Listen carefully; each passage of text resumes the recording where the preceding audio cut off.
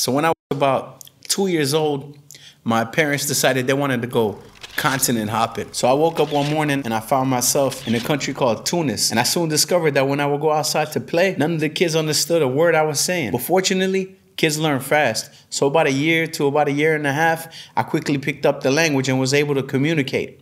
But then guess what? My mom and dad decided they wanted to move to Paris. So there I am, 5-year-old little Fulan. And not only do the people outside not speak the language that I speak in the house with my parents, but they don't even speak the language that I've been learning for the past year and a half. And to top it all off, I get thrown into kindergarten. And sure enough, after about a year, I was fluent in French. At least as fluent as a 6-year-old kid can be. Man, I can remember it like it was yesterday. There I was at the crib, chilling, watching Pink Panther, eating my croissants, and I had just started first grade. But guess what? My parents decided they wanted to move to Texas. So there I am, some little kid in the middle of Texas in a small place called Kingsville, and none of the kids in the neighborhood understand a word that I'm saying. I'm talking to them in my mother language, they don't understand the word. I'm talking to them in a little bit of the Arabic I picked up in Tunis, they don't have a clue.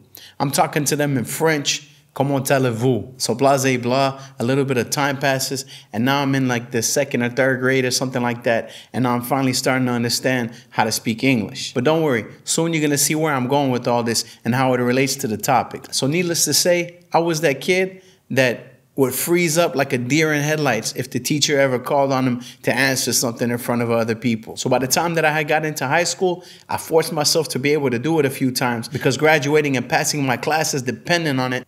But nevertheless, it was torture. Now, I was an entrepreneur from the beginning. Since I was like 14 years old, I pretty much been in business for myself. And at some point in my life as a young entrepreneur, I realized the power of leveraging the internet, particularly YouTube and social media. But as soon as I got my camera, sat in front of it, and hit that record button, I was like that 7-year-old kid again. So that's what it felt like. Those first few YouTube videos were horrible, full of ums and it was horrible. But the thing is, I'm always up for a good challenge. So I was like, you know what?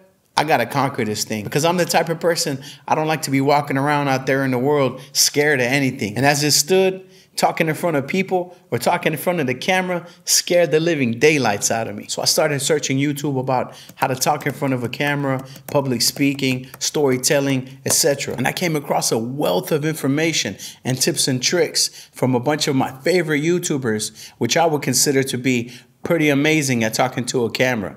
People like Peter McKinnon, Nathaniel Drew, Matt Davella, Ali Abdel, and more. So if you're uncomfortable on camera, like I was when I first started my YouTube channel about a year ago, then don't worry, you came to the right video. So get ready, guys, because if you implement these tips and tricks, it's gonna up your camera presence dramatically.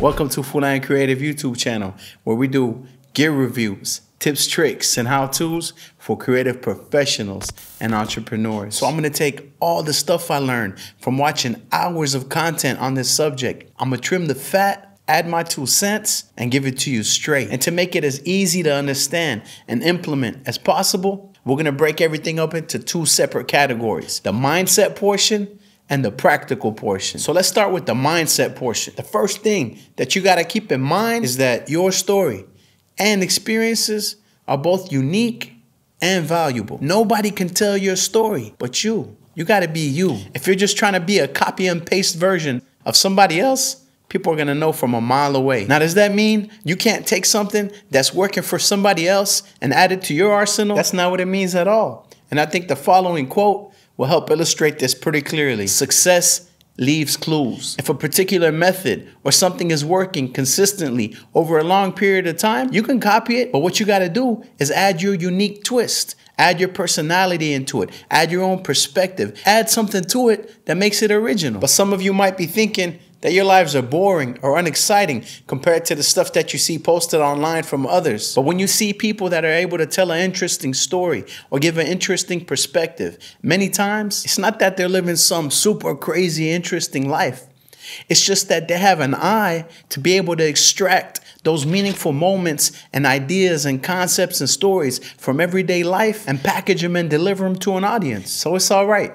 Just be yourself. But on camera, you need to be the confident, slightly more energetic version of yourself. But beware, because sometimes your insecurities might get in the way. Maybe you think you're not good looking enough. Maybe you think you're too short. Maybe you're too tall. Maybe you're too thin. Maybe you're too fat. The truth is, nobody cares. What people actually care about is the reason that they clicked on your video in the first place. Whatever solution they were looking for the problem they had, whatever information they wanted about the product they were about to buy. They're not sitting there taking the time out of their day to analyze you the way that you analyze you. I mean, don't get me wrong, there's always gonna be a troll here and there or a hater, but if you have no haters at all, then you're not doing it right. So work to improve the things about yourself that you can improve and accept the things that you can't and move on, get over yourself and give the viewer value. And that's really what it's all about, is the value that you bring to the table. For the type of content that I do, which is kind of educational, how-to videos, etc. One valuable tip that I picked up was that if people could walk away from your video having learned something and having laughed,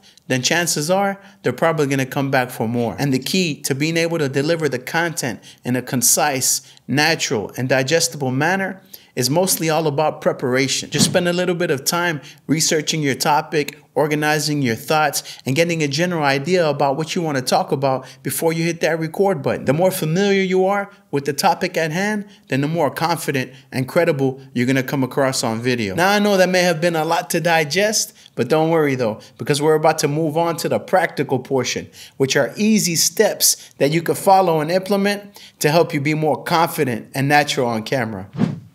Whatever type of vibe that you're going for, make sure that your environment is conducive to that. Make sure that it's clean, tidy, move any unnecessary stuff out of the way. So just make sure that you prep your environment for recording. Oh, the next one. The next one is so simple. Try to smile. It shows you're in a good mood, and that rubs off on your audience. So the next tip I have for you is make sure that you're not looking at the LCD screen when you're recording the way that I'm doing right now, because you totally lose the connection with your viewer. Now, when you first start, it's difficult, but then once you get used to that, all you have to do is remember is just to ignore that LCD screen and make sure you're looking straight into the lens. Now, let's say you're looking into the lens, you're delivering your talk real nice, you got some momentum going, and you happen to make a mistake. A mistake? A mistake. Then what you could do is just, instead of editing it out, just leave it in there. Depending on what type of audience you're delivering to, sometimes you can leave the mistakes in there and it actually adds to the character of the video. Now, another thing that you often hear, don't think of the camera as just a camera, but imagine that it's your friend. Now, you could go through the trouble of putting a wig or some sunglasses and a cap on the camera to make him look more human. That way it's not this one-eyed cyclops just staring at you, and that may actually help you out. I've heard other people say that that doesn't help them, and what they like to do is to imagine that they're not talking to a friend, but that they're in a boardroom in some type of corporate meeting giving a presentation, and that helps them to come across as more professional. And this next one is very important. Experiment with the different styles of delivering your content. So for example, I know some YouTubers that they're always using a teleprompter. Now, if you don't know what a teleprompter is, it's actually like a piece of glass that you put over the lens. So as you're looking straight into the lens, you can be reading your script and reading your lines. It's reflecting off of that glass, and so you're able to see the words, but the camera isn't. It's a pretty amazing little tool. Myself, I've never used one because when I read off a script, it feels a bit robotic. Although I'm sure that if you practice it enough, you could get good at it to where it comes across as more natural. But generally speaking, the idea of using a teleprompter isn't something I'm too excited about. But nevertheless, if it's something that interests you, there's links in the description for an affordable teleprompter that I've heard good reviews about. The other style would be actually like writing out a physical script and then delivering that to the camera verbatim or paraphrase it a paragraph at a time. I experimented with this, and honestly, I didn't like the way it came out. I wasn't able to get it to the point where it was natural. Now, if you look at certain creators, Peter McKinnon, Roberto Blake, I think both of them have mentioned that they don't use a teleprompter, they don't script their videos, and most of the time, they may not even have any bullet points. Basically, they're just freestyling, ad-libbing, shooting off the hip. I also like to do that as it feels the most natural. But the thing is when I do it like that, sometimes the videos are very rambly and all over the place, and my thoughts are all unorganized, and it doesn't end up producing good results for me. So the way that I like to go about it is to just make bullet points so that I have an idea about what I'm going to talk about, and every now and then I can just quickly glance at those bullet points to remind myself of the flow of the video, and then just freestyle from there. So whichever method you prefer, the only real way to get better at it is to spend some quality time with your camera and practice. Like everything else in life, the more you do it, the easier it becomes and the more comfortable it is for you. And that leads me to my next point, which is something I picked up from Sean Cannell over at Think Media. And what it is that you should start before you're ready. You just got to hit record. The secret to making one great video is to have made 20 real bad videos. Because each time you make a video and you're not quite satisfied with the results, then that's a chance for you to learn and improve. So what I would do is start before you're ready. And every single time you make a video, look at it, analyze it, and just pick one thing from that video that you want to correct or you want to improve in the next video you make. And I'm not talking about just putting the camera in front of you and just pretending like you're recording or recording a video for yourself and not uploading it. Go ahead and upload it, publish it, make a YouTube channel. That's how you're going to get the most real experience.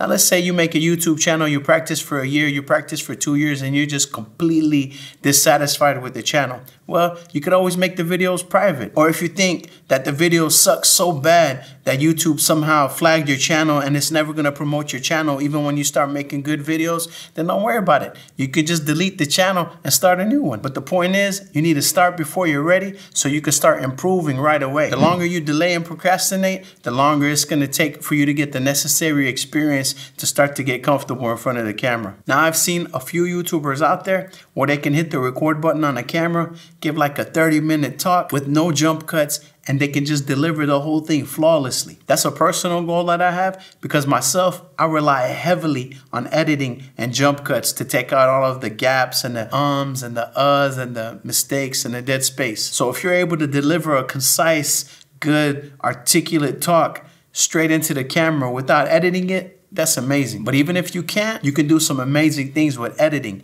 like covering up the cuts with B-roll or using jump cuts, which in some ways is kind of like a stylistic choice on its own because content that's consumed on YouTube has its own style and its own look. And part of that style, in my opinion, is jump cuts, especially because it makes the content extremely concise, takes out all the empty space, and gives that fast-paced vibe to the video where the viewer feels like they're not having their time wasted and they're getting the information they need in a short and concise video. Now, if you've tried to use jump cuts as well, but for some reason your jump cuts don't flow right, or there's something missing, or doesn't seem quite right, then don't worry, because there's an editing secret to be able to make the jump cuts flow naturally. And once I learned that, my average view duration on my videos and my audience retention improved dramatically. But that's for another video. And by the time you're watching this, that video may have already been made. So check at the end of this video for that thumbnail if you're interested in checking that out. Make sure you go ahead and subscribe to the channel as well if you haven't already done so, and hit that little bell icon so that you're notified when I release a new video. And that's all for me, guys. So until next time, it's your boy Fulan, and I'm out.